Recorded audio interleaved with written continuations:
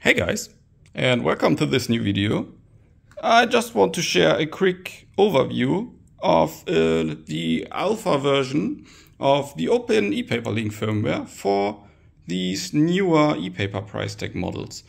These do run on an nRF52811. It's one of the BLE SoCs just with less RAM and flash. And in some earlier videos I showed you how to use these ones. These are the original OpenEPaperLink displays. And both are 2.9 inch, but these are a bit better. They have an LED which can light up in RGB. They do have two buttons here on the lower side. And overall the screen resolution is around about 25% better. So you can fit more content on it. And you see how this behaves already when you compare these two images in a moment. So you can see the font size is the same, but it's just way better looking on the newer one. And to conclude, what I want to say is that the OpenEPaperLink firmware is now ported to the ARM interface or the ARM SoC inside and works reliable as far I can say.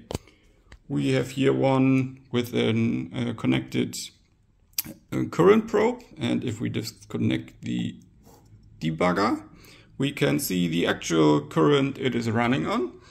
And it's about these 12 microamperes currently. And it hopefully gets better over time, as the development has just started these days.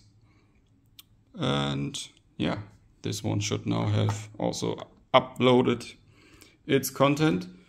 The data itself does not look very fitting currently because the resolution is not optimized on the access point, which is hanging here, for the new resolution here.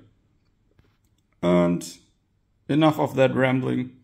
Quite happy to see it running on ARM, as the 7.4 inch displays do also have an ARM SoC, and if it's ported once to an ARM, it's just way easier to get it onto other systems as well. Okay.